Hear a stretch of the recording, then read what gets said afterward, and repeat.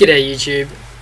Today I'm just going to quickly show you a Google Earth alternative for Linux Mint 14. It's called Marble, as you can see here.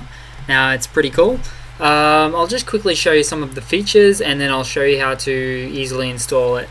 So as you can see, it's pretty cool. It's somewhat reminiscent of Google Earth, and you can zoom in and out.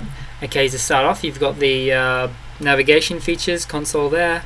And then you've got the legend that will tell you what everything means, which is great.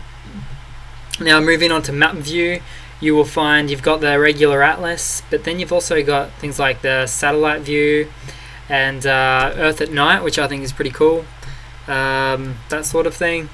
Also, you've got a few other things like a plane map, precipitation, temperature, and even historical map from something like 1689. Or the explored world at the time. So it's pretty cool. Look, there's Australia halfway there, and yeah, no, that's pretty much it. Also, you can do some address routing, which is quite cool as well.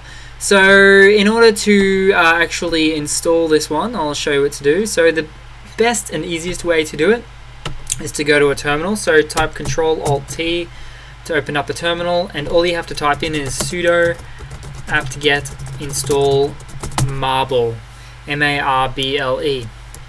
Hit enter, throw in your password, and follow the prompts, yes or no, that sort of thing.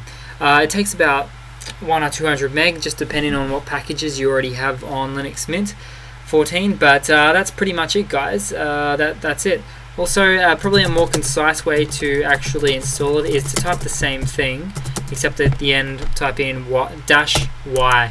So it automatically accepts yes to all your packages that you want to download. So there you go, then hit enter and you're done. So that's pretty much it, guys. That is a cool little alternative to Google Earth on Linux Mint 14. Hope you've enjoyed the video, and if you have, please subscribe. Cheers.